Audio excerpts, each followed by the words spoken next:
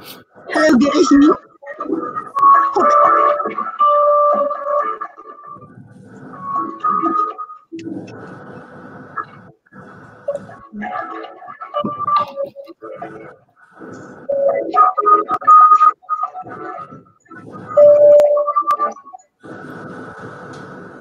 Hello, good evening.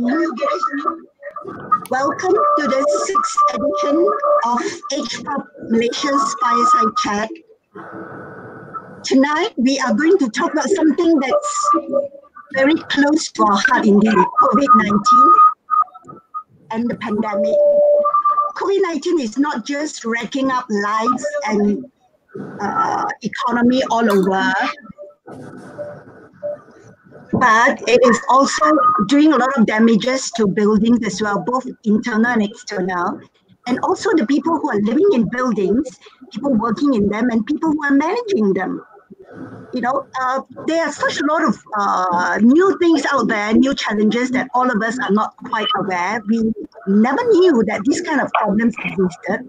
Hence, tonight, let us dive into the subject of property management now, which is still, CMCO, EMCO, and after that, post-pandemic.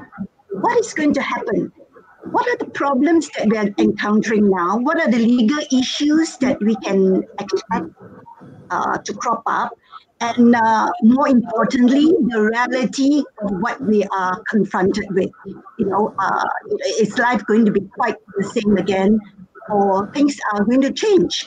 Now, with us tonight, we have three gentlemen who are CFOs in this area of property management and related matters. Allow me to just quickly introduce them. First off, Anthony Liddy. Anthony, can you just wait, Anthony? Yeah, that's Anthony. Anthony has over 3 decades of experience, no joke, 30 years, across multidisciplinary areas in architecture, property management, and construction. He conducts independent inspections of property and building conditions and forensic investigations. Well, Anthony believes that every property owner should be entitled to the best quality and workmanship our industry can provide. His vision, as how he sums it in one line: do it right, first time, every time. Next, we have Chris. Hi, Chris. Chris is the founder and managing partner of Cho Associates. Of course, Chris founded Cho Associates, which is a legal boutique that, quote Chris, delivers friendly solution for clients, and this range from corporate advisory to just about everything real estate. He is a regular guest speaker. You would have heard of him from him, I'm sure. And he also is a frequent columnist, with some local and overseas publications as well. And of course, he also goes on radio shows. Last but not least, we have Mr. Lau Hon Keong. Hi, Hon Keong. Hon Keong is the executive director of Henry Pucher Malaysia, Montiara. In case, for the benefit of people who's not aware of this setup, Hon Keong is a specialist in property management.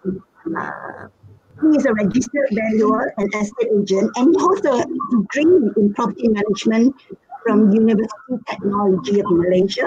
Well, he has more than 15 years of experience, very extensive indeed, in managing residential, special purpose building, commercial, retail buildings, you name it, he has it. And he and his team currently manages over 80 properties. Now, before we get on with the chat tonight, I must take this opportunity to just mention here that both Anthony and Chris actually sit on the panel of judges of HPOP Malaysia's Best Managed Property Award. And results of this year's ranking will be made live for the first time on FB on June the 23rd. And of course, this is one occasion that everybody will be invited to this otherwise very exclusive and closed door event of the year. So thanks to the year. Okay, let's get on with the matter of today.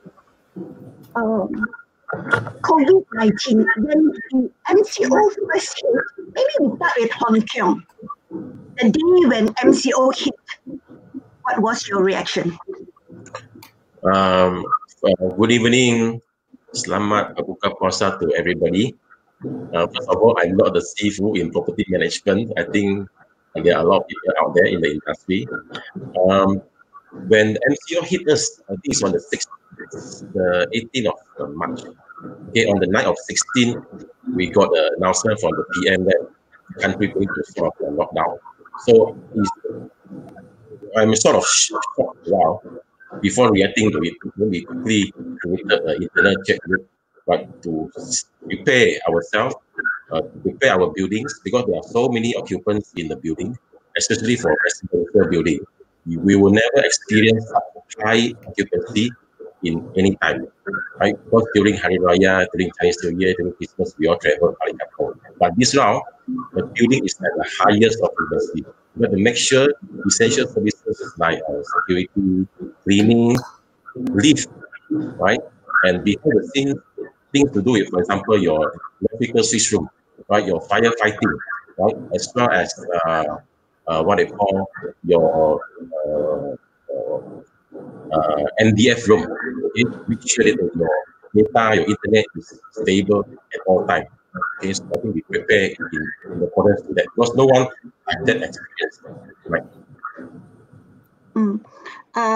Sorry, can I just request the panelists to check your phone because there's some interference. Maybe some gadgets out there is interfering. Yeah. I think it's better now. Yeah. I think it's better. Just turn off your phone. Turn off your phone. Yeah. Okay. Thank you. Yes. Sorry, Hong Kong.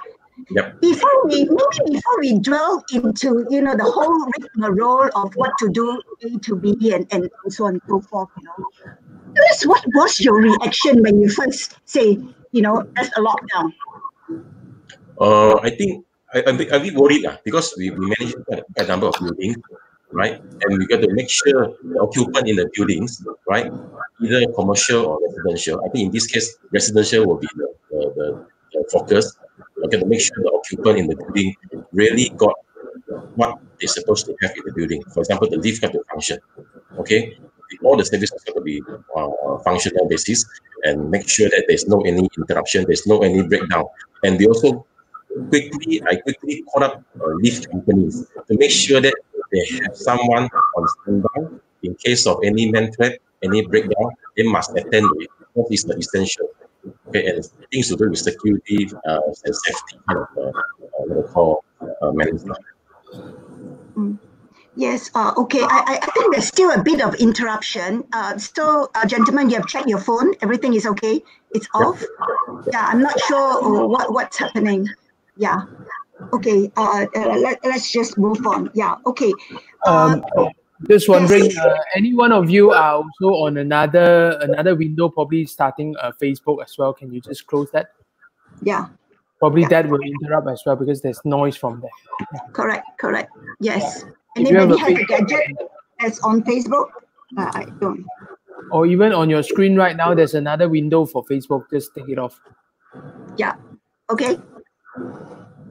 Okay. Yeah. I think we're better now. But we lost Hong Kong.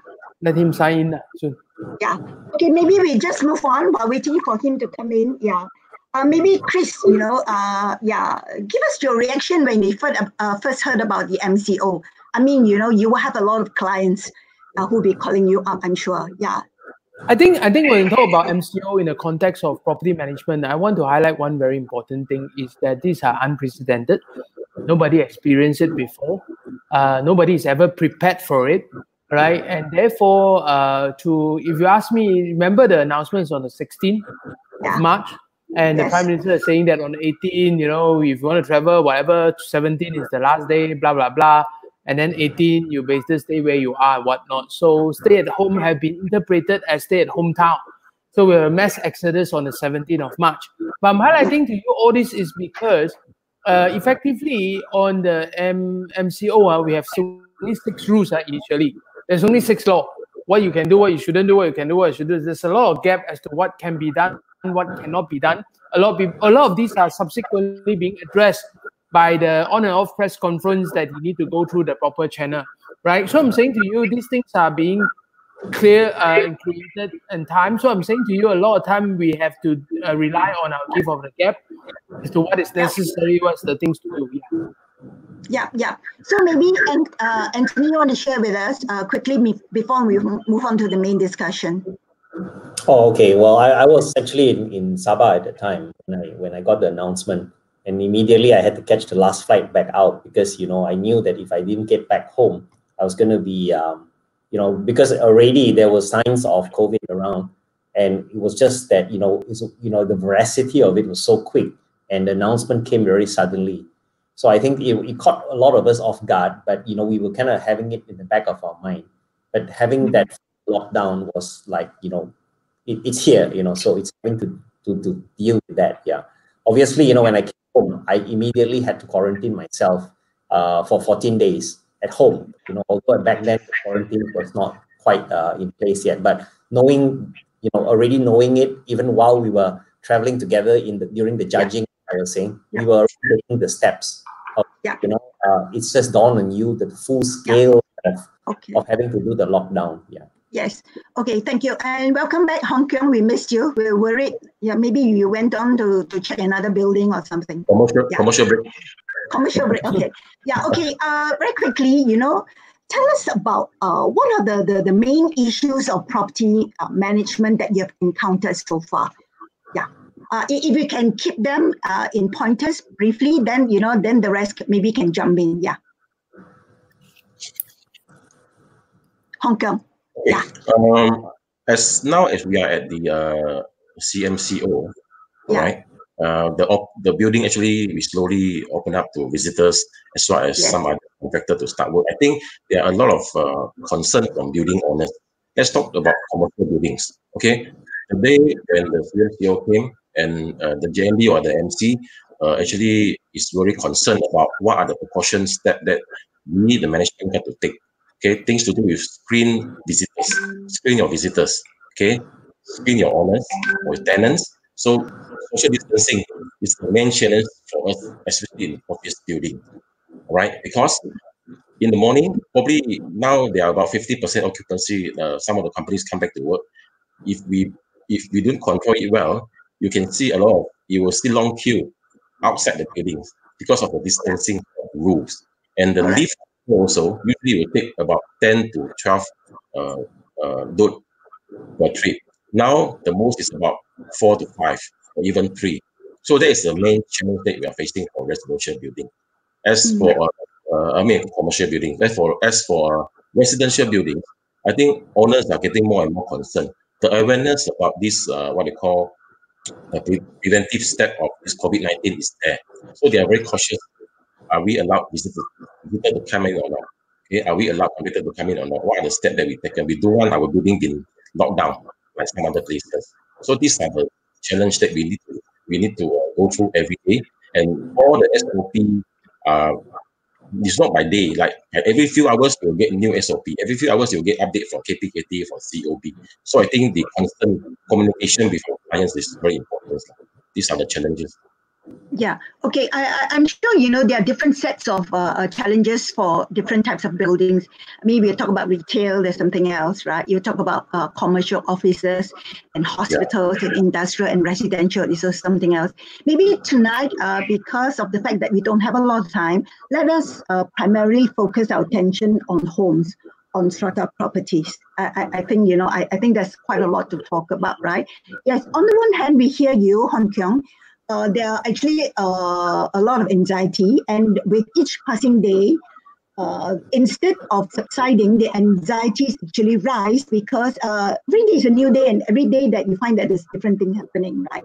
Yeah, you find that things are evolving, and you need to actually keep up with what's happening on the ground. But maybe if we just take a step back now and focus on, say, like the building. Maybe, Anthony, you can share with us. Have you had a chance to visit any building after the lockdown? Oh, yeah. In fact, we have started, Architect Center, we've started doing inspections about now the second week. And immediately, we had run into issues because, when we go inspections, we are moving into a building that's full of people. And obviously, the reason why we are even doing the inspections is because obviously there are very critical things that we needed to go and do the inspections that we could not access these buildings at that time. So finally, we had permission to go in. And then the first thing we got hit was because some of the foreign workers were not tested for COVID. And then, and even when you ask them, you say, look, you need to get tested. There was this flip-flop decisions whether they should get tested or not tested. Finally, when they wanted to get tested, there's a long waiting list. So finally, a lot of inspections had to be put off and get going. We also had restrictions as far as other value chains, meaning we had to get approvals for certain equipment, and those approvals could not get going. So I think as a start, there's a lot of inertia. But I can see that one thing that's very good is that we don't see a lot of resistance. People are generally very cooperative. I think what they really need is just clarity of rules and clarity of what to do and what not to do. Right. Yeah. Just to understand you a little bit better, when you say you have started inspections, what inspections are these? Were these actually, scheduled before the MCO, after the MCO? In what context are we talking about? Some of these inspections were scheduled before the MCO, and some of the inspections were in fact requested for us to mobilize after the MCO because of issues of safety. I see. Oh, that's interesting. Maybe without mentioning names, are you in a position to share with us, what seemed to be the issue after a building has been locked down for X number of weeks? Yeah. Yeah. I think fundamentally, very in a nutshell, buildings were not contemplated in design that to have a long duration of shutdown. I think that's a fact. Buildings were shut down for long periods of time. Basically, we have a lot of issues with it, and we are only becoming to understand the issues that are emerging as the people are beginning to go in. We can only have theory. We think this is going to be a problem. We think this is going to be a problem. And we were discussing this in amongst our inspectors, even in week 3 into the MCO. So finally, I think over the last 2 to 3 weeks, you're beginning to see in social media of buildings becoming moldy and things like that.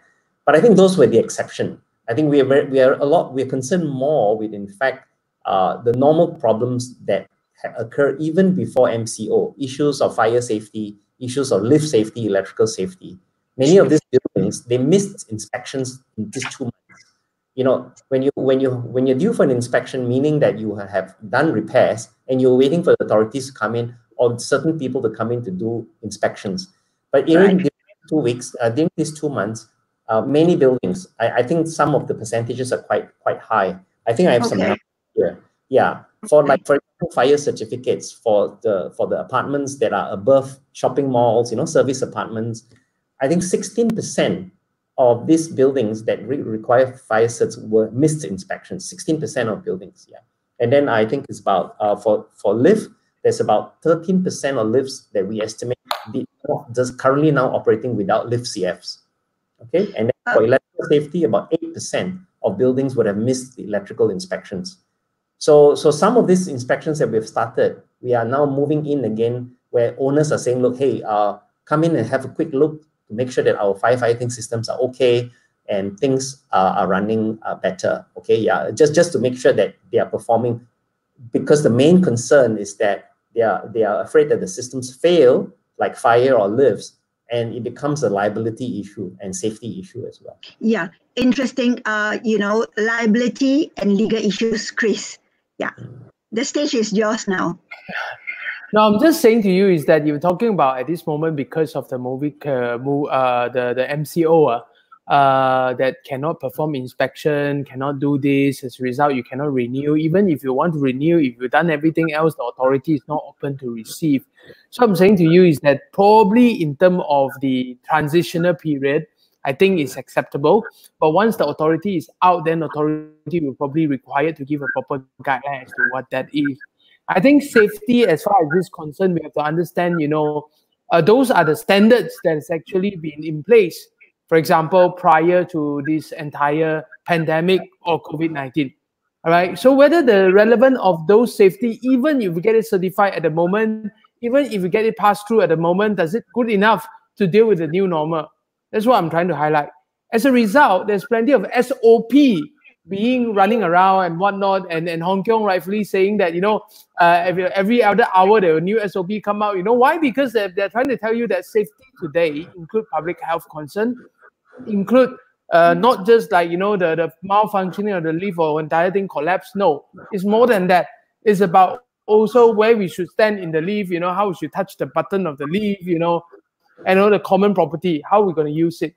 All right. So I'm saying to you is that safety into this concern, even I'm putting up very large at the moment. All right. Even if I can do the fire cert, even if I can do the fitness of the lift, everything is being checked, the engine room is all proper, right? But is it ready for whatever it is? Yes, it is illegal. Yes, it is probably fall below the compliance minimum required at the moment because there's no new law. But if you talk about human incapacitation about residential property, I'm saying that the expectation of life is higher than just that now. Sure. Understand. We hear you, but okay, if we leave that extension aside, we just talk about the legality of the compliance insofar as the authorities is concerned. Is that a question mark, or is there like, what some people have said, there should be a legal shield of sort, because these are times that nobody have thought about, right? Yeah. What do you think? Of course, Malaysia don't have a COVID-19 bill in a way, or an act like some other jurisdiction they have. For example, they say that because of this, everything got suspended and blah, blah, blah, whatever. So I think what is been done or what is being contemplated is that they expect, at least on the authority side, they know what happened. Right? On the authority side, they know what happened. Therefore, they will then flow the discretion to the decision maker. And what we have seen so far in the MCO, I think at least from the civil servant side of the government, I think we are seeing pretty rational decisions so far, right? So I'm saying to you is that I would expect, because we don't have a legal shield for sure. I can straight away tell you we don't have. And everything is that you have to wait in the line to go to the court anyway. Yeah. Correct? So yeah. So the word that I seem to hear here is, correct me if I'm wrong, discretionary, because, this has never happened before. Nobody predicted that this has happened, right? So, okay, going along those lines, discretionary, Hong Kong, do your clients, meaning the JMBs, the tenants, do they give you a lot of discretion? I would like to back to the fundamental of property management. Okay, like shared by Chris and Anthony just now, whether inspected or non-inspected, I think whether passed or not passed on paper, I think is one thing. The most important thing is the regular inspection, regular plan, preventive maintenance (PPM) must be carried out through, right? Because we do not know what will happen at any one time, even during MCO or even before during festival season. Got to make sure the safety of, like we say, not only the occupant in the building, but the public safety who visited the building also very concerned. So our GMB and MC do give us what they call, ask us to be practical as possible, right? Do not carry out certain unnecessary rules which is not spelled out by the in the SOP of MOH, right? So I think back to fundamental. The regular inspection, regular maintenance is very, very important. So GMB shouldn't neglect on this part. Yeah, definitely. But what we are saying is, in an abnormal circumstances such as now, when there was like MCO lockdown for 2 months. Say for instance, okay, March 18 was the first day of the MCO. If your inspection had been slated for, say, like May 1st, for instance, which was still under MCO, you would have missed it anyway. I think that's what Anthony is saying, right? I mean, it's not of your doing, but because of the extenuating circumstances, then what happens? So that is the position. But of course, what you say make a lot of sense. If there is regular, inspection, so maybe perhaps, 1 or 2 months, hopefully might not make a lot of difference. Yes, Chris? I would like to add on in relation to that. For example, if really is 1st of May that you're supposed to get your cert and everything else, all right? To me, at the end of the day, even if you want the authority to exercise discretion, it would have to be reasonable.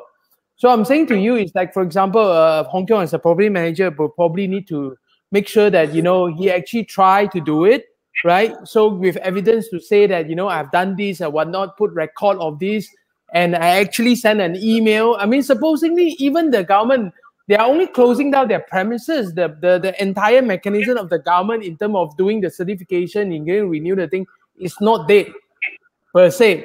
So you can still send email, you can still have record that you make a phone call, you can still send a registered post. All this is in place, and if as a result of this there's still a delay, then you stand a very good chance to explain your way out of the non-compliance. Sure. So I'm highlighting to you that I think it's important that, you know, discretion, because I want to say this. The fact that we have a lot of SOP, right, from MOH is one thing. The other SOP is also from KPKT, because KPKT recently got a 18 May one, then updated on 20th May, which is yesterday, and then now they're going to do it again. So I don't know. What I'm saying to you is the fact that if the fundamental that mentioned by Hong Kong just now in relation to what are the fundamental we must do, one of the fundamental I would say to you is this. If there is a SOP, follow the SOP, right? And if we follow the SOP and still things happen, at least I can say I already comply with the guideline. Because a lot of people ask the question, this SOP, are they law or not law? If you don't follow, is it illegal or not illegal? Right? I can give you my initial conclusion for the KPKT one is all guideline, right? When you have an FAQ to explain a law or explain a guideline, it actually means it's not really enforceable per se, right? But I want to highlight one thing is that even follow SAQ, the FAQ, right? Follow the SOP. For example, we still have a lot of discretion. The other day, I was just talking to Anthony in our PAM session. I said, even if I tell you, you need to sanitize 3 times a day, happy, right? Correct? But what is the standard of sanitization? The extensive of it. So the thing is that, notwithstanding the number and quantitative thing, the qualitative thing standard is again not objective. Sure. Okay. Yeah. Sure. Thank you for highlighting that, Chris. I think what you said is actually makes a lot of sense. That the MCO should not be used as an excuse for any delay, right? So your effort in compliance must be documented as proof that you have actually done your best, Tell us, any of your JMBs, your tenants, are they asking for a waiver of, whatever payments? This is the I think the hottest issue right now. Every now and then we got the WhatsApp, we got the email, we got the whatever correspondence. Just curious, how much of a discount are they asking for? Just curious. By chance, I think they are actually, some of them actually asking for a waiver of 2 to 3 months of service charge. So I think service charge actually is presented in the AGM. JMB and MC go for a budget, and very importantly is JMB and MC is not profit organizations, right? Most of the budget they did are almost at the very, very minimum health surplus, right? Because they are not there to make profit or make reserve. So I think some of the new JMB or MC, I don't think they have a lot of reserve. So I think it's kind of you need to balance it, whether or not if you give discount, but your service provider doesn't give you discount, and eventually you will end up with deficit accounts, right? Because the old JMB and MC, maybe more than 5 or 10 years, they do have quite a number of reserve in their kitty. So perhaps JMB and MC with what they call direction by the authority, right? Approval by the authority. Maybe you can look up some subsidies or some what they call a discount to during this MCO, right? But all subject to the cash flow position, right? And I think we do have 2 funds. One is maintenance fund, one is sinking fund.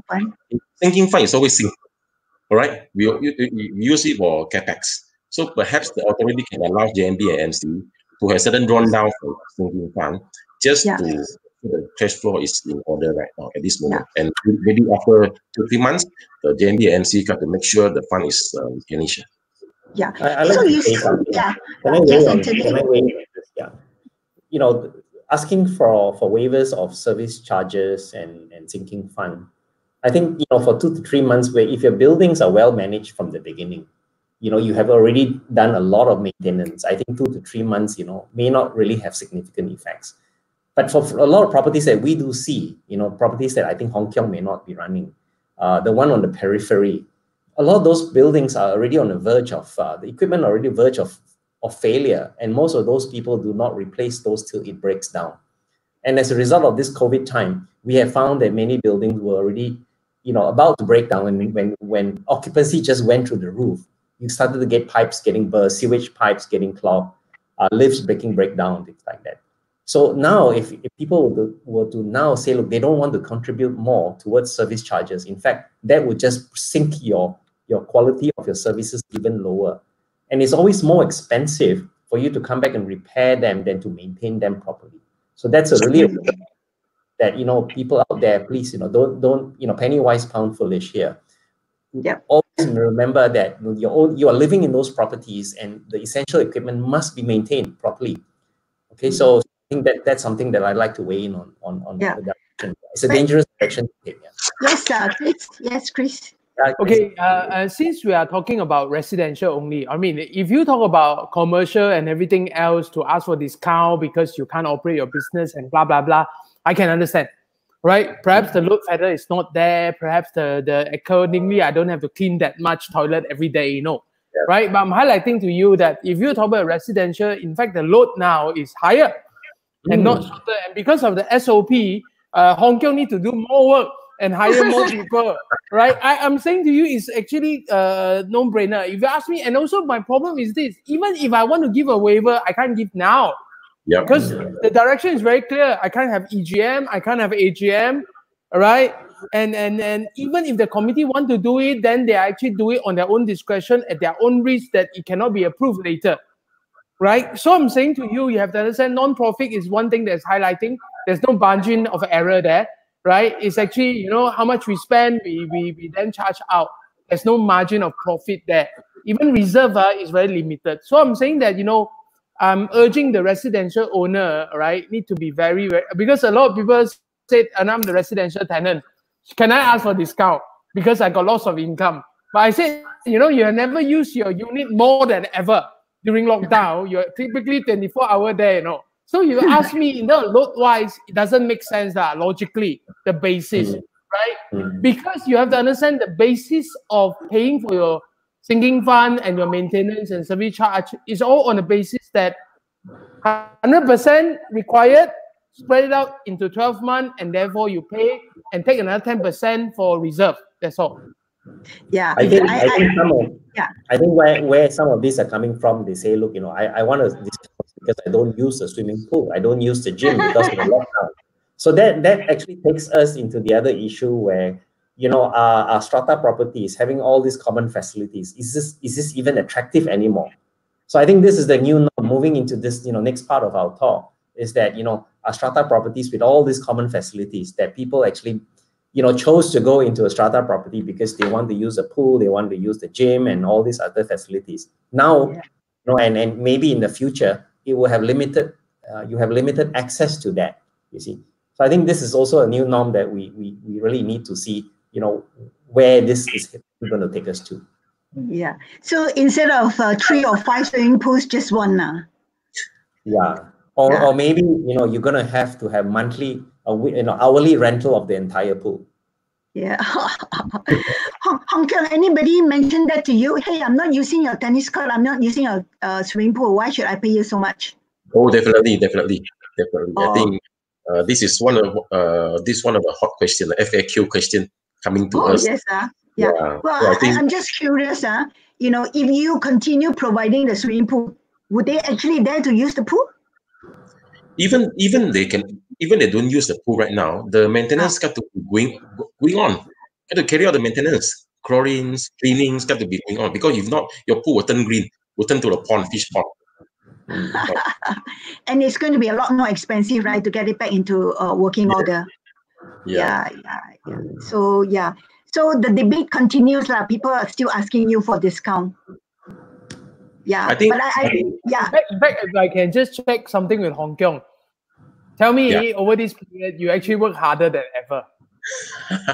He's I going to say yes, Chris. You don't expect him to say no, right? the fact for all the property manager or property management industry firm is we are risking our life to provide service to all the occupants in the buildings. So I think of this also is one of the essential services, right? So I think, Frontliner lah, frontliner. yeah. Yeah, frontliner. Okay, yes. Yeah, because the questions are coming in, and quite a number of them is asking about the waiver. But Chris, thanks. You've made it very clear under the SMA. 2013. The JMCs, they need to have an AGM or an EGM to approve, right? So the question of rebate, discount, waiver can't just take place as and when. Correct? Yes. Okay. Yeah. Correct. And just to I have a question for Hon Keong actually. Right. Yeah, Hon Keong. Sorry, I just ask you over this time the difficulties you have with the value chain. Of course, you were saying that you're risking your life and you're an essential service and all that. But when your lift breaks down or the pump breaks down or pipe gets burst, right? Did you have any difficulties trying to get those repaired during this time when how even getting to the building or getting spare parts, for these things? I heard that many people couldn't get parts. They had to shut down certain aspects of their building. I think at the initial of MCO, which is in March and early April, I think this is really challenging because even some of the lift or some of the pipe plumbers, we call the big boss lah. We call the boss, right? They say, "Hey, I got no workers lah. How do you come to your place to repair?" Right? So I think moving forward, maybe in case that there's another similar kind of lockdown or whatever happen, I think the service provider really, I think we need to make sure essential service provider like electrical, plumbing, really have to be there and stand by 24/7. Yeah. Again, this is one takeaway, from this pandemic lah. The definition of essential services, right? Essential services for lifts like man trap, it's always been there for 100 years. I think the same essential services notion and that whole structure for electrical, for fire services and pumps and all that, it should be identified.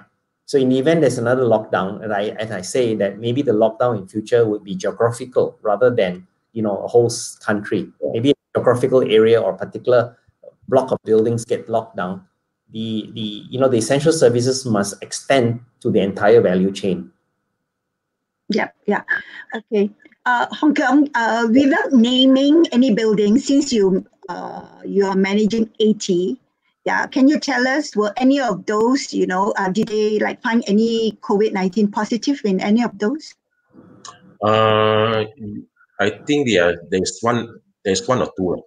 Even before lockdown, there's suspected case, and I think later on is a confirmed case. So what did you all do? Of course, when we first know about it, the MOH come to us.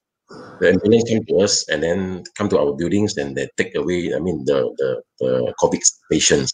So from there, we carry out thorough cleaning, disinfect this and that. And very fortunate and very lucky that we also got a visit from officer MOH. They actually briefed the residents what do they have to do, what do they have to worry and not to worry and don't over worry, right? Lift, corridor, this. I think we carry out the disinfect as what instruction given by MOH officer. So I think after that, I think the residents and the owners is much calmer. Okay, just curious again. Did this the owners of this particular building, did they ask for a waiver or discount? I don't think. I think the owner even pay more promptly after that. Okay. That's good. That's a question, Chris. This is for you. Is JMB protected? JMBs they are liable, right, for action, right? So under these abnormal circumstances, as what we are going through now, are they protected? Let's put it this way. JMB and MC. Let's talk at it both at the same time now, right? Because JMB composed of just the developer and the owners, right? And the MC also talking about all the owners together in a way. So I'm saying to you is that there is certain personal liability being exposed under the Strata Management Act. That's granted. right? Even before COVID and whatnot. But do they specifically protected under the COVID? The answer is really, I would say that whatever is expected before, it will be there, right? But I'm just saying to you is this, given the new circumstances, like I said, you have to learn to protect yourself, right? Like, for example, you know, in terms of following the guideline, be very thorough, be very true, all right? And work with your property manager, make sure that your evidence are all there. Make sure that even if they want to say you are wrong, but you have said, I've done everything I can, right? And set aside whatever there's possible and everything at the minimum standard. Because I do understand that at the end of the day, I do believe the authority, all right, or the decision maker or the judge in this context will be able to deliberate and take into these unusual circumstances. All right. So I'm just saying that, you know, it's very simple. I mean, if you go back to many years ago, we have the whole called Darurat period.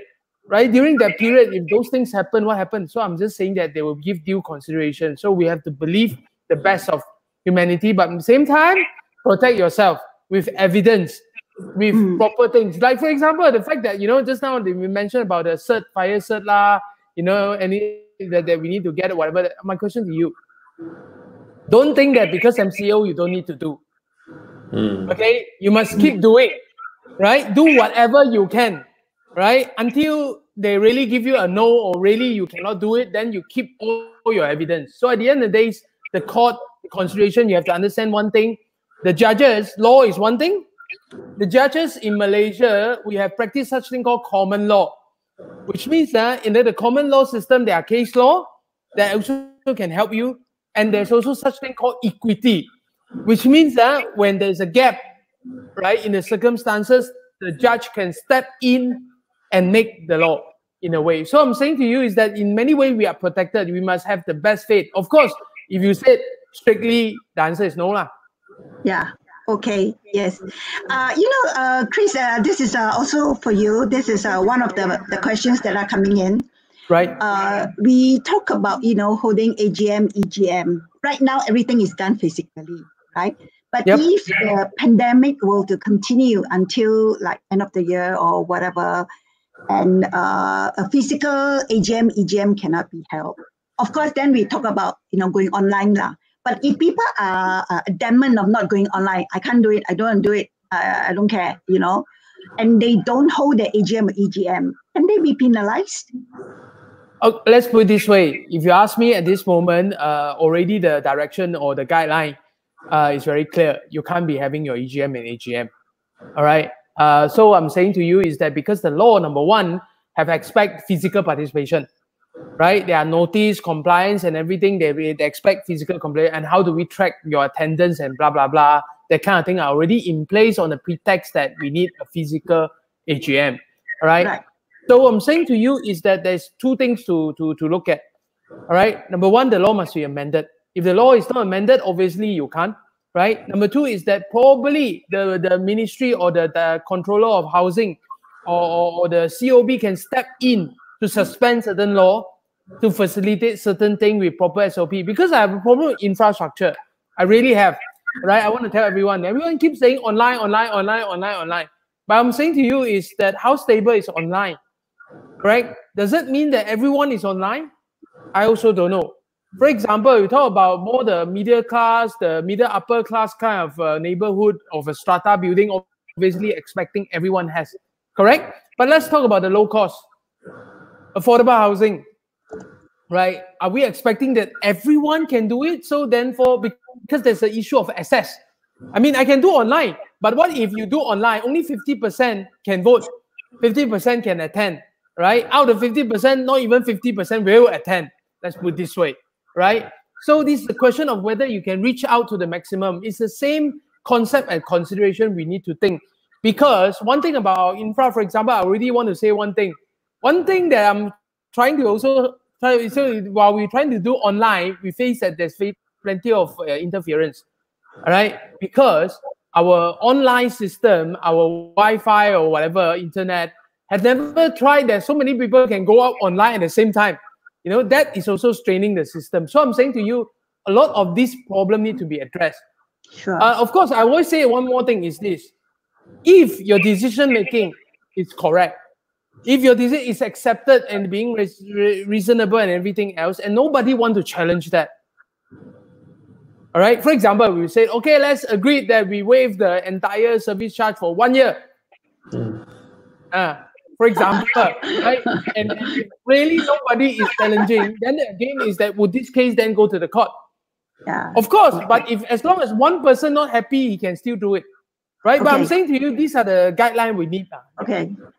So again, just to summarize and correct me if I'm wrong. So the law as it now stands does not provide for an online AGM or EGM. Yes. Right? Yes. But the authorities can, if they want to, and if they deem that it is necessary, they can do something about it. Yes. Yeah. Okay. So that means, if MCO is not lifted, and social distancing is still the order of the day, it looks like a lot of AGMs and EGMs will be postponed. Is that right? Yes. It's already happening at the moment. Yes. Okay. Right? I think just to add one more point, we actually have developed a very simple virtual AGM system. So we actually presented to COB KL.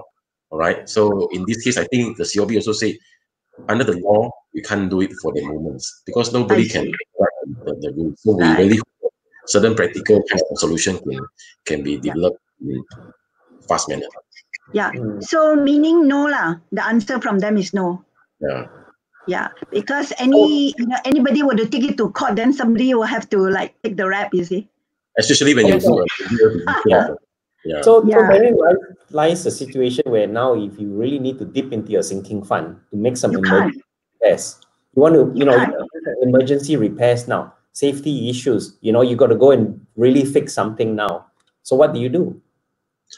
I will say on practical wise, I think communication is very important. Let's communicate with all the strata owner in the developments. Okay, now we have a breakdown of a lift.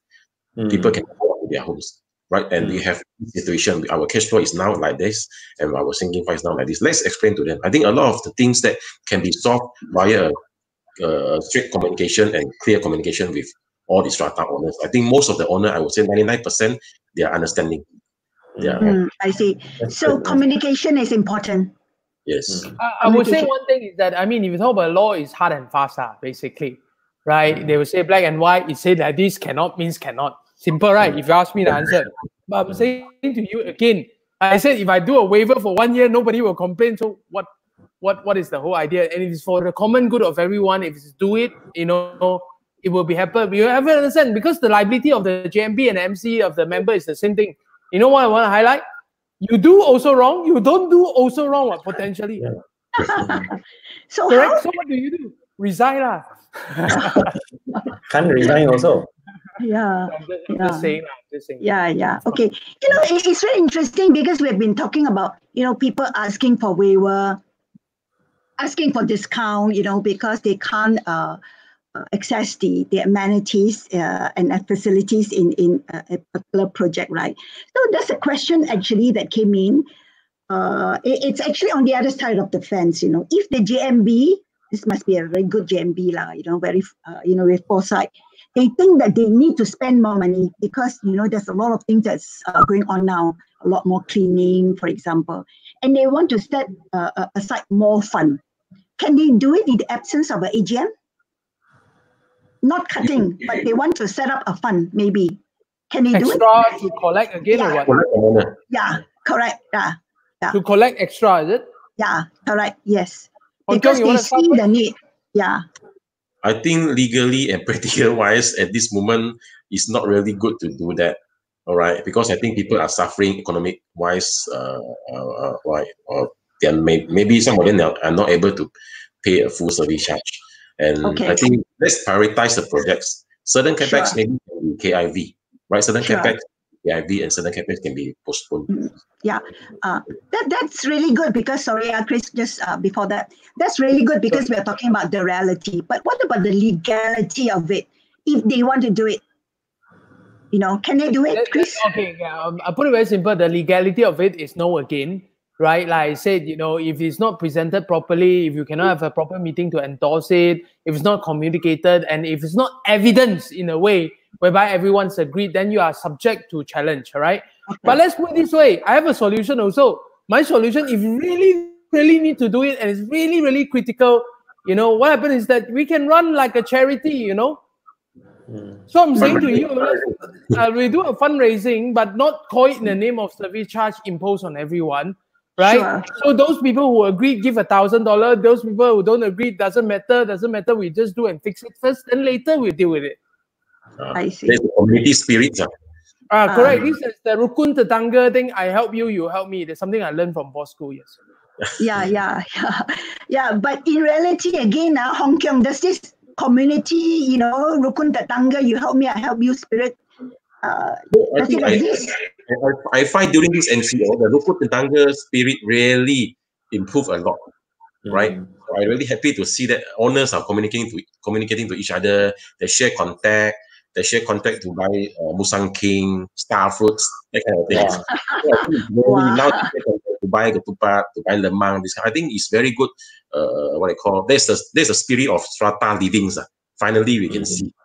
Oh, okay. Yeah, that's very encouraging. Now, Hong Kong, do you employ, or maybe not you, your contractors? Are you aware that they actually, some of them might be falling back on foreign workers, right? Yeah. I mean, naturally, right? So how do you ascertain that, all workers, let's not just point at foreign workers, all the contracted services, the workers, all of them are clear of COVID? Okay, I think there are two parts here. One is the foreign one is the local one. Yeah. There's a law, there's a SOP or guidelines earlier that all the foreign workers must go carry out COVID tests. Then after that, subsequently they say, okay, they will prioritize construction first, because we know that in our industry, usually security and cleanings, we use a lot of foreigners, right? So I think the point here is like this: if we send them to carry out COVID test today, right? They go and test, okay, result will be out tomorrow.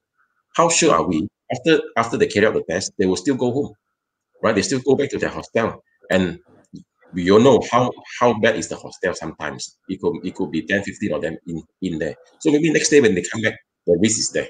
So I think the critical point is, let's say after the workers, right, carry out COVID tests, it will be good that we really consider give them a place to stay, right, so that it can actually reduce the risk of spreading.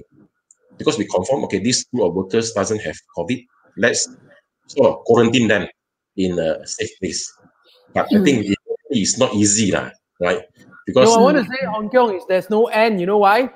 All right. Yes, from testing until next day, you go back to work. All right. Yeah. It's isolated. It's fine. But the next day, you still need to go back somewhere, unless you continue quarantine him.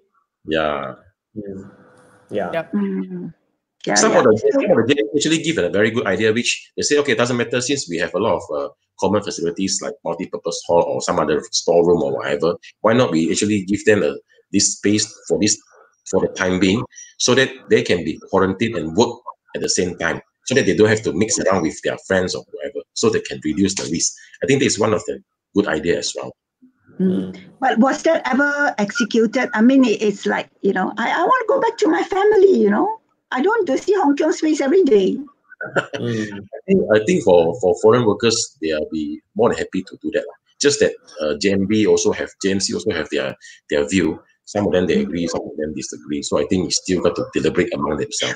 Sure. Let's talk a little bit about the short-term rentals, the Airbnb. That I mean, of late, increasingly so, a lot of the, especially strata units, in the Klang Valley, they are actually being rented out on a short-term rental basis. Yeah, in fact, some buildings have, they're very open about it, and the JMB, everybody agrees, right? So what does this pandemic mean, to the operation of Airbnb services? What does it mean? What will change and what have changed? Yeah. If I can take it up first, Sure. Well, based on the KPKP guideline issued latest one, 20th of May, right? They say that the short-term renter, for all intent and purposes, are only allowed under there. There's a presumption commercial. It must be a commercial strata, right, or a landed strata. Landed strata, yeah. Or landed strata, which means that landed residential strata, yes, right, but not high-rise strata residential, right? So it have indirectly confirmed a position by KPKT to say that. So what we are asking now is effectively on the commercial side,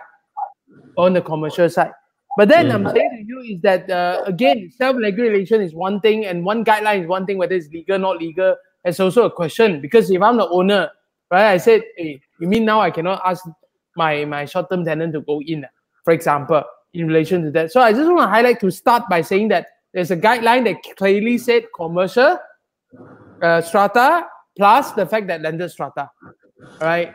So Chris, when you say commercial strata, can you clarify that? Because service apartments, that's commercial strata, right? Yeah. But service apartments are the only ones that actually now even the previous rules before the new KPKT rules that you can only run Airbnb for in strata in service apartments anyway, right? Yeah. So nothing has changed. So nothing has changed, right? No. I just want to highlight one thing is this, fine, but every local authority have different rules in relation to Airbnb, right? So I'm just highlighting right now, we have a federal agency issuing a guideline to tell you that, hey, this is commercial and whatnot, which is very unrarely because they always leave it to the local authority in terms of enforcement. Yeah, but okay, great. But in terms of like running, managing a building, Hong Kong, right? Yep. With Airbnb, in view of the current circumstances and moving forward, the new normal, what will have to change?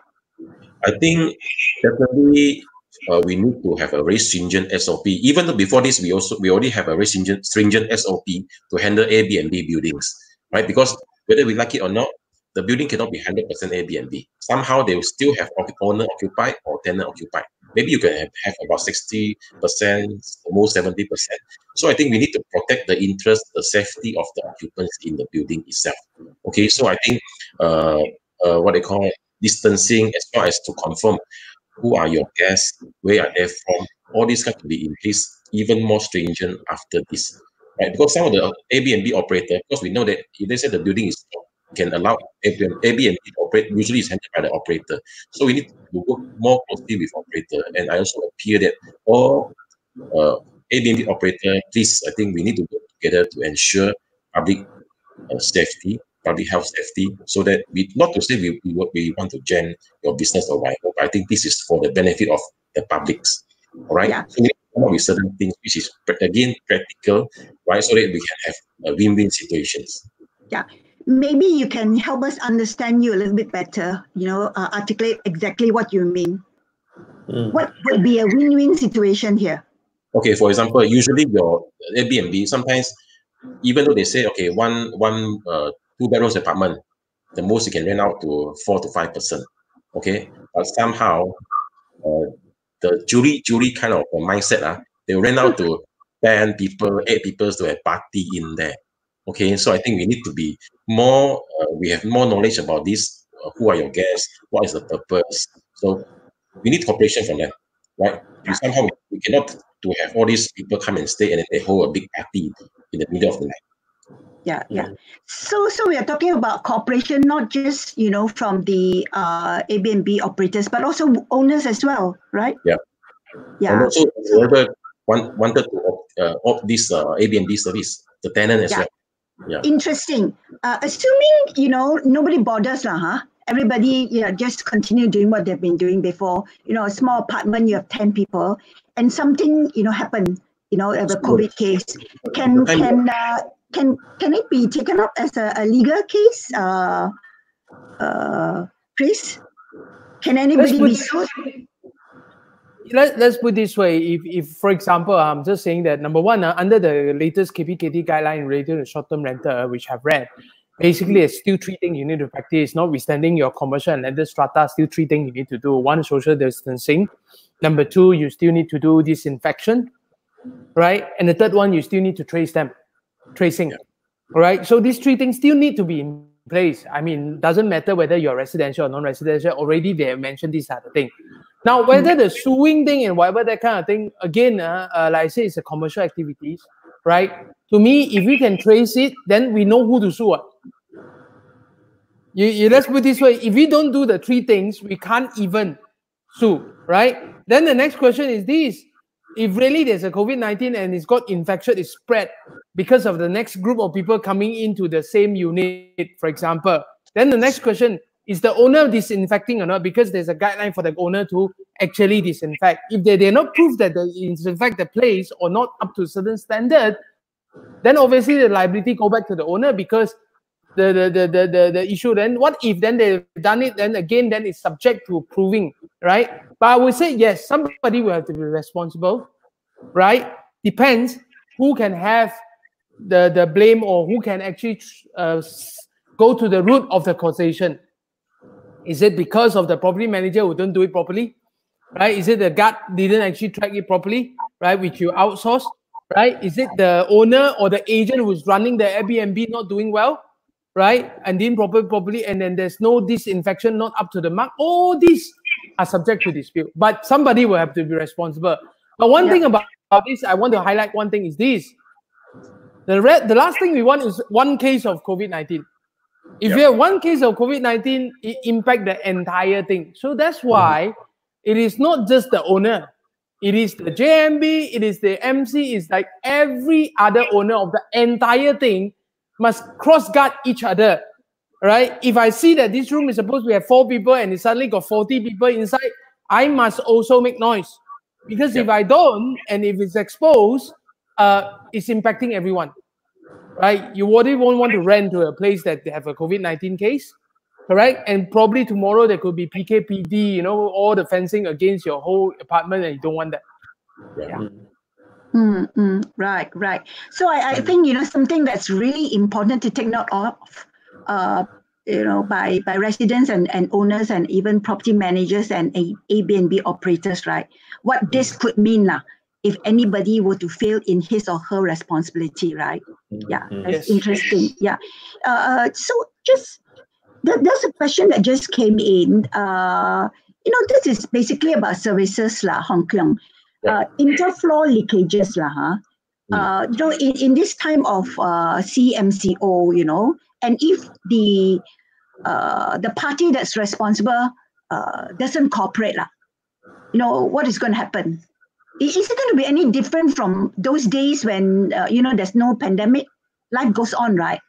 I think interfloor leakage is the traditional problems in property management.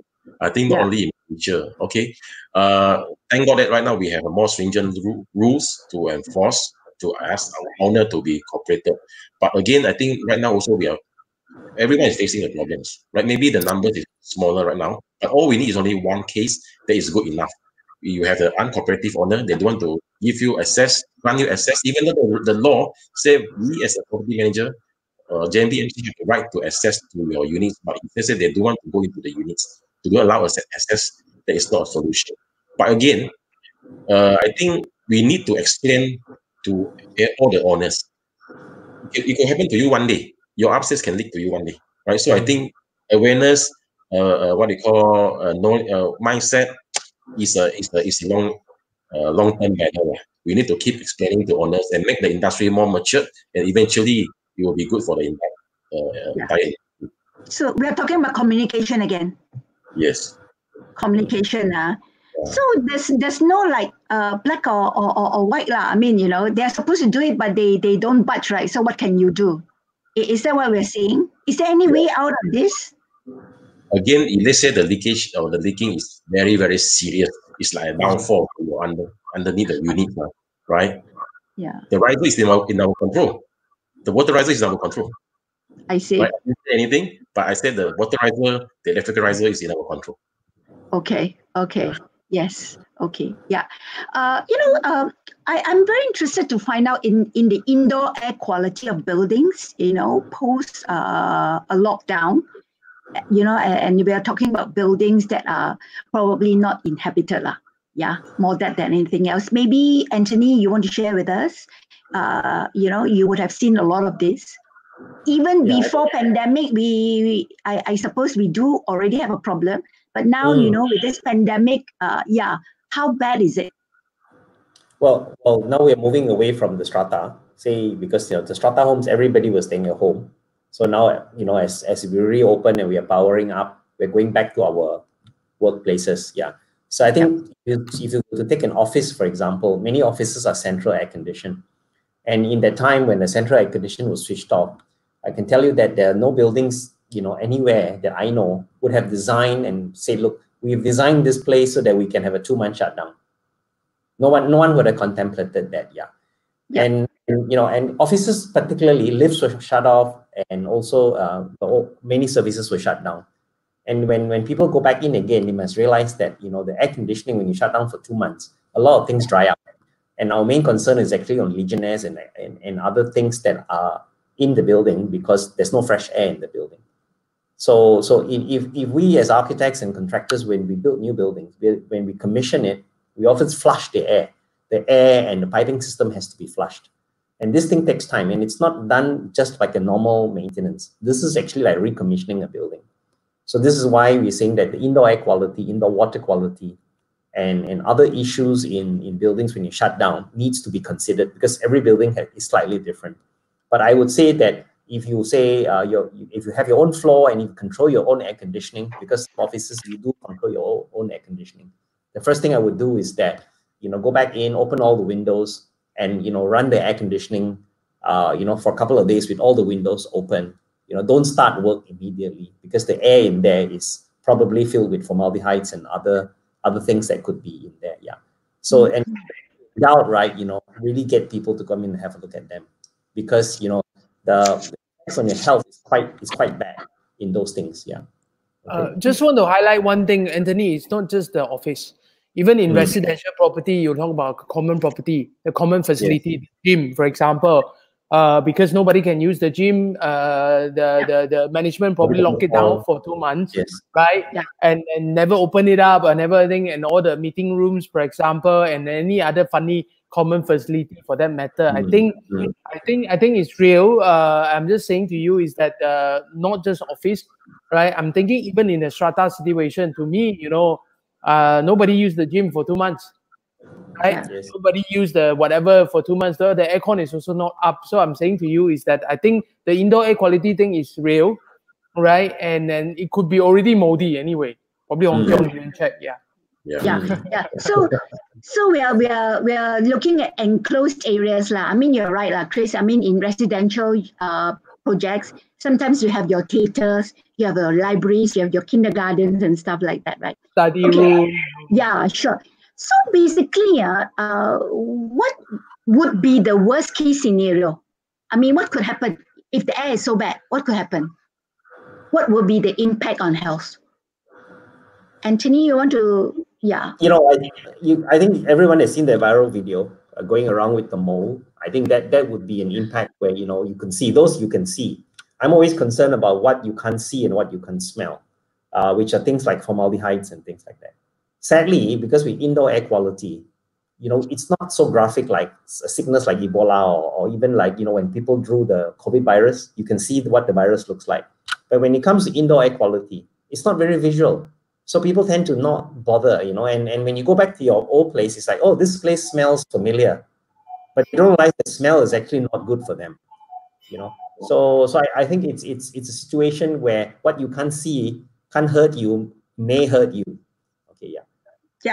And most of these rooms that you may not even realize, the services you never walk into.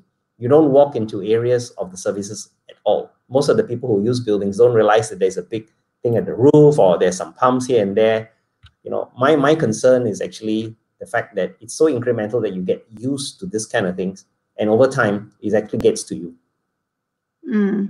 Okay, for the sake of many out there, including laymen like myself, when you say it get to you, what kind of sickness are we talking about? What kind of damage to health? Respiratory systems, immune systems, those will be the two main ones. Okay, because mold is definitely respiratory. So it's right. I Just to think those. remind everyone, COVID is also respiratory. Yeah. Yeah. Yeah. So, okay, you said something that's really interesting. You said that, that buildings now, they're actually not designed to withstand a lockdown the way that, we are encountering now. Moving forward, do you see a change in that? I mean, I cannot imagine a building that's designed to endure a lockdown. Is that even possible? Look, currently now our working brief in most buildings would be based on efficiency. Say if you design in air conditioning, you will say, look, okay, maybe I have certain chillers or certain equipment. I may power up when the building is full, so it's running at that capacity. And what happens is that you may have smaller equipment that you may run after hours. You've heard of people saying, look, after hours the air conditioning load is lesser, so I could power down and use smaller equipment. But currently now, when you talk about total shutdown, is that everything just shuts down. So if you think about it, there's nothing too difficult about it, right? I switch it off and switch it on again. It's like a split aircon, right? I finish the work, I go away for a long weekend, I switch it off and switch it back on again. But the issues is that when we go for a long lockdown and you switch off certain equipment in buildings, they are now all congested. That means water and chillers and things are now within the pipes. Whereas these things here are supposed to be running all the time. So if you shut it down for a weekend, probably okay. But 2 months, then it starts to accumulate stuffs in areas that it's not meant to do. One of the areas would be the cooling towers on the ceiling, in the roof. If you shut everything down, nobody maintaining it, it dries up. And what happens in roofs, it gets moldy and fungus. So these are always the kind of telltale signs that it can go into a Legionnaires' disease kind of environment. And it does happen, and it has happened in Malaysia. So I think that the areas that we have to be very careful as far as lockdown is concerned. In future, moving forward, how would buildings be designed for lockdown? Currently now, we've set up committees and just trying to work out, what does it mean now? So I think, is it like having redundant equipment? Are you saying, look, in the event of a lockdown, I could just maybe have the fresh air running, or maybe I could just run a system partially so that I could just still maintain the equipment without having to power it fully up. The technology is really there. The only thing is that now it's having to put that as a criteria. Existing buildings, I think, will be very tough. But I think moving forward, newer buildings, they would be taking into these considerations. I don't know about vertical transport, because currently now, if you talk about social distancing, it really messes up the speed of how people are supposed to move up and down the buildings. I don't know, maybe in future there'll be less people in buildings, so these issues might go away. Who knows? Now with working from home and all that, I have already now a lot of issues with people coming into offices having to queue up in corridors, and because there's only 3 or 4 that can go into the lift at the same time, so now the corridors become congested. So people are now queuing up outside office corridors, and then when people come down, they move straight into a crowd. So there's all these kind of new dynamics that people think. So it's no longer about solving or touchless buttons or all those other technology. Now it's physical space. People just need to get up and down buildings. If you have a 50-story building, a 70-story building, different zones and different speeds and all that, yeah. So I think this is all going to be challenges that we're going to face. Right. So this is the reality of what it means. Yes, sorry, Hong Kong. I want to share what Anthony have mentioned just now. I have a very 1 or 2 JMB, which is very practical. They come and ask me. They say, Hong Kong, we all do all the control at the front gate. So all the owners, all the tenants, they cannot go up there because of distancing kind of rules. The lift can only take 4 or 5 people. Okay. What if the owner up there, they want to move in the floor between level 5 to level 13? We have no control on every floor. So are we doing for sure, or are we doing just because everybody is doing it on practical side? So I think, again, a cooperation from awareness from all the occupants in the buildings is very, very important. If you're up there, you look at the lift, probably you have 4 or 5 people, then you just don't go in. If you choose to go in, there is your own risk, or you can even bring a risk to other people. So I think the awareness must be there. Hong Kong, I I think again, like if you live in an apartment, people know each other. I think that's okay. You're moving among neighbors. You know that you know your friends and your neighbors. But I think in office buildings, and depending on what kind of office buildings, some have a lot of visitors in and out. You get a lot of people moving in, moving out. Faces that you don't see. You go to another floor, you see people all the time, the same people all the time. So I think when you talk about office buildings and other types of commercial buildings, you get a flow of very, very different type of people. And then also the servicing, when you're talking about the servicing, people that you don't see, coming up the service lifts and so forth. And I can tell you, how can you do social distancing in a service lift? When you got a card and, how can, it's impossible. Yeah. So I think, your some of your MCs are absolutely spot on. A lot of this are done for show in the front. I mean, we are now, another hat that I wear is a contractor.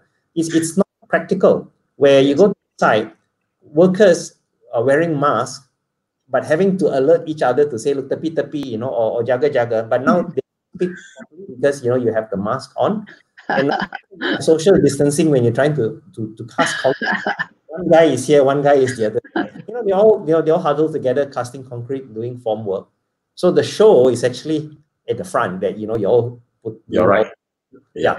Go into the site, it's entirely a different thing. Practicality prevails. Yeah. Yeah, sure. Yeah, I just interesting. want to say that, actually the show thing is important, right? Equally. Right? You know why? Because at the end of the day, just because you wear a mask doesn't mean that you won't get it.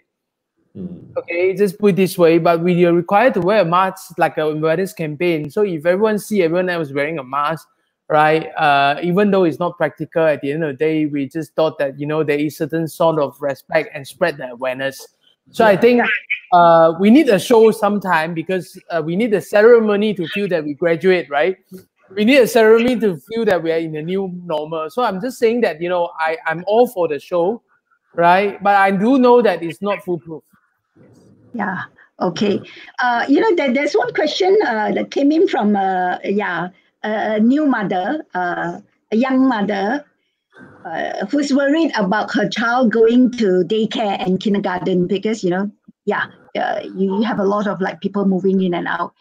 Maybe either Hong Kong or Anthony, can you advise? What would and what should a kindergarten or a daycare be doing? Yeah. I think there's never been a safer time to send your kid to daycare. Because, before, when you send your kid to daycare, cough, colds, children get sent there. How often do you see that the parents turn, the head, the person who's at the gate, they turn your children away and say, look, no, your child has a cold, go home. You can't come in. And the kid is standing there and the mom and dad is going to work and dropping them at the daycare. You want to turn the mom away and say, look, take your kid home now. I think that now, with the awareness of COVID, it's never been a safer time to send them there. That's my opinion, at least, for that time. Because I think currently now people will turn you away. They say, look, don't come if you're not feeling well. If you got a cough and cold, and children have a lot of cough and colds.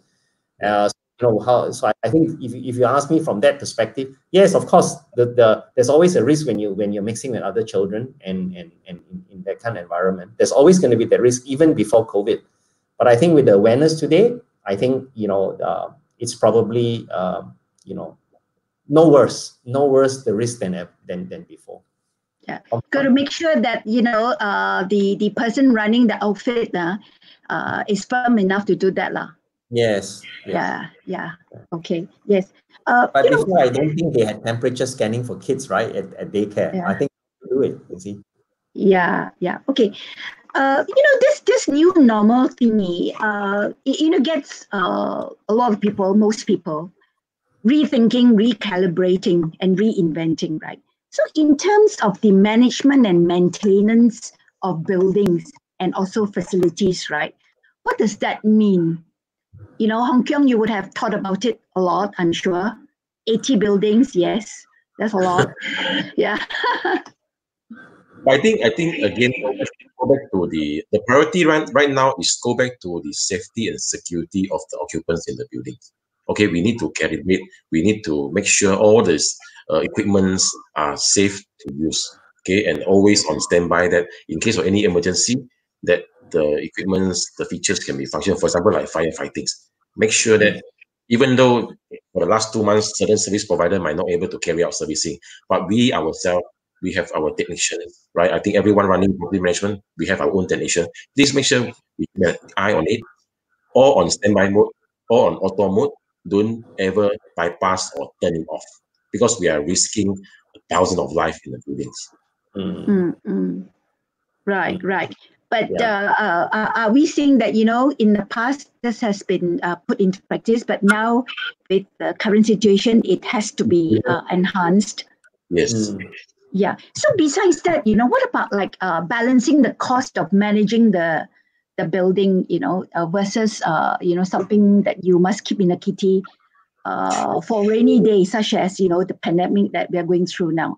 How do you balance the cost?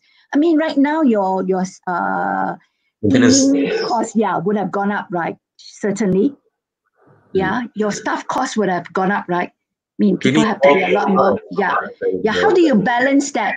How do you ensure that the quality is still there, but yet you are adequately prepared for something like that? Okay, you see, before the MCO, before the pandemic, we all know that we use cleaners to clean buildings, right? Whatever material we use, we deem that okay, these are the good material, or whatever this the what they call Disinfectants. is safe. But right now, we should really go and screen, go and check, is the material really adequate to clean our buildings? Are you shortchanged us? Are you mixing with a lot of others, water or whatever kind of things, so that we do not want to compromise the quality of cleanings right now, because it's the utmost important in the buildings. Our lift button, all right, our lift door, our corridor is the most important. I have seen a lot of occupants that they not even hold the handle, they do not even touch the button, right? So they use key, and which will eventually have another set of cost to repair, right? Because it will damage certain equipments. So I think we need to make sure we keep an eye on all these service providers at all times. Right. So, actually, there's a related question that just came in. What about residents who are adamant, not keeping to the SOPs of social distancing? How? What do you do? I mean, what can you do? Huh? Call the balai. Call the nearest balai. Yeah. Okay, I think we No, for real or not? Is that for real? We do have case, but I think we need to give constant reminders and what they call awareness kind of info to owners. If they're really stubborn or whatever reason, then I think we have no choice but to call the authority. Okay, I think there are a lot of exceptional cases. For example, there's certain people have certain medical kind of what they call medical certifications that they need to be in the pool every day for 5 minutes. Really? Okay, yes, I got that, and it's certified by a qualified doctor. Okay, so I think the committee actually came up with practical solutions. Let's bring this letter to police station, all right, and get acknowledged, and we enforce 5 minutes within 5 minutes. I think that is due to medical kind of necessity. Right. So going to the authorities is the answer lah. Dealing with this errant people, right? Stubborn people. Yeah. Oh, okay. The other two gentlemen, Anthony and Chris, do you want to add on to that before we move on to our next question? The new norm of managing buildings. Yeah. I think the new norm, as far as priority, the basic foundation has not changed. The only thing that now you need to emphasize and prioritize those things, more critically. So that would be, the buildings Malaysian buildings are designed very well. The services are all designed very well. All the SOPs are there for renewals and inspections and everything. It's just that, sometimes we drop the ball and we kind of push it a bit further. And if you can't predict when the next lockdown is going to be.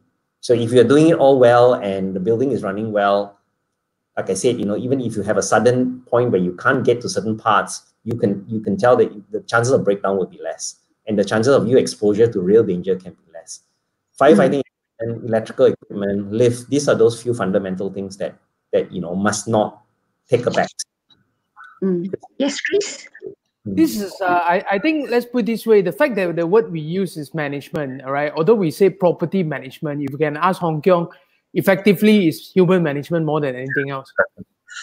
Correct. So while the basic need to be there, which we always say the science of it, then the art of it is also important, right? In the sense that how do you then add on to the pressure and for compliance and awareness and everything else.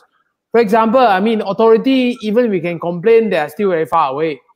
In a sense, you know, they won't come out and show up and say, no, you don't come in. What if they still budge you in? What do you do? Right? And still before you complain, I always say the Balai's gate is quite far, right? So I'm saying to you is that if that's the case, then again, I would just want to advise everyone for that matter, common sense prevail. If you can't stop them, record them. How about that? Right? Create evidence. And today, recording device is everywhere. You hold one every day. Correct? So take a photo, take a whatever, take some record. At least we know we can trace the problem. Right? So I guess at the end of the day, we need to learn how to live with each other. Social distancing get us closer, not further.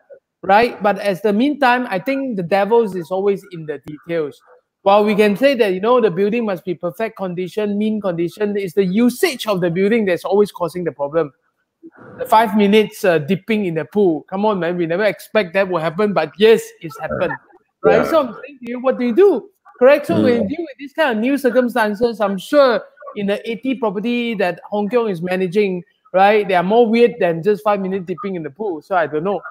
Right? So what do you do with it? Is the human communication. It's really, you know, at the end of the day, let's be human about it. Right? Yeah. And I think that's the key to management. We never actually pay attention to this too much. But moving forward, even for our ward, even for whatever they want to do, we must actually put a little bit more focus. Communication, like I said, you know, how do you communicate a sad news? How do you communicate actually we have a COVID-19 positive tenant now? So what do you do?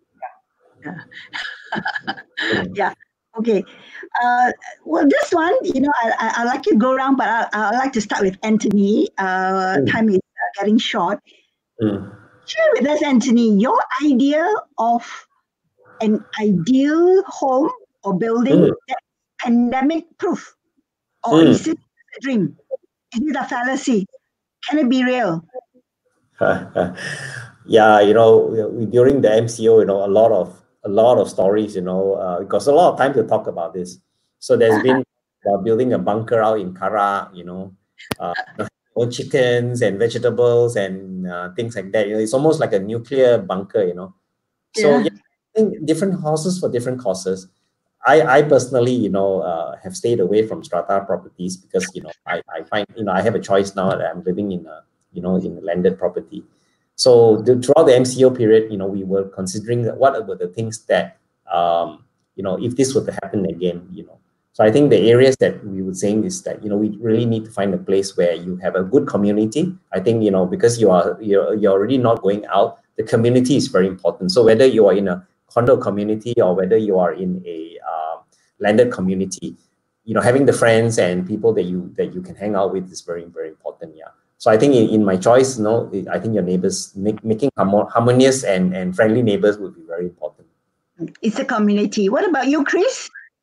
I suppose you just say what I said just now. It's not about the building, it's about the community, correct? It's about the people, right? But I'm just highlighting another very important thing is that we are facing an enemy that we cannot see, we cannot smell, we cannot sense. It's beyond our senses. So my question is that how do you take on something where we design a physical thing which you can see and touch and feel, which is a property, all right, to withstand something that we cannot see? So I'm saying to you, it's always almost impossible, right? If you want to go to that much of details, then I just have to say one thing, live with COVID-19. In fact, live with COVID-20, COVID-21, I don't know. Okay, yes. And last but not least, Hong Kong, I think after all the feedback, the interaction, the communication you've been having with your tenants, you know, with your JMBs and your MCs. I think let's align together. Not only property manager, JMB, MC, residents, owner, tenant, visitors, Grab owner, Grab car owner, Panda kind of people. Please work together to make sure that our building are really safe. We put the risk at the lowest possible. right? I know it's a bit inconvenient. Some people, because they say, I stay in condo because of lifestyle. I cannot swim, I cannot go to gym. What is in the gym? But Yeah. let's bear with it for the time being. This definitely will be ended in one day for sure. Okay, so let's bear with it. Let us, because now we are at every day about 2 digit of cases. So I think let's work together, right, so that we can move forward in future. Okay, that Yes. be tolerant and be extra responsible to your neighbor. Mm. Yeah. So the question is, your idea of an ideal home that Mm. is pandemic proof. I know what you've shared with us is, your wish list for your clients, but coming to you, yeah. I think very important that everyone get together in the strata community meetings. Everybody must get together, not like before MCO. Some people even know the neighbor, next door neighbor, or opposite neighbor. Come to mention to know who are there. Yeah. It's very important to know your upstairs and your downstairs neighbor, right? So you can solve a lot of interfloor leaking issue. It can be very harmony, can be very understanding, and eventually you can reduce our burden as the manager. Yeah, yeah. So it's kind of unanimous, isn't it? It's about a community. It's about harmonious living. It's about communication, right? Yeah, you'll be down to that. Yes, interesting, gentlemen. That was really enlightening. Thank you very much for your input and your sharing. And of course, the snippets of tonight's discussion, fireside chat, will be uploaded on our website, www.hpop.my. And next Friday, the full report will appear in our weekly e-publication. Yeah, so just watch out for that. Yes, and of course, just to do a little bit of promo for our upcoming e-publication that will be out tomorrow, but actually it's on our website right now. The topic that we are talking about is, what property buyers are looking for post MCO. That's going to be quite interesting because it's actually based on a survey that we did. Yeah, and of course, if we think that the property market is dead and buried, it's not quite true. A lot of things are happening. And, we've managed to actually speak to people who are transacting deals right now. Agents out there are working very hard. Yes, so we have got all this news for everyone. So yes, gentlemen, thank you again for your time. Yes, Thank you. yeah, Thank you. we check again, which will be soon. Yeah, thank you. Okay, bye bye. Bye. Bye, Chris. Bye. Thank you. Bye bye. Bye, everyone. Bye. Bye. Stay safe.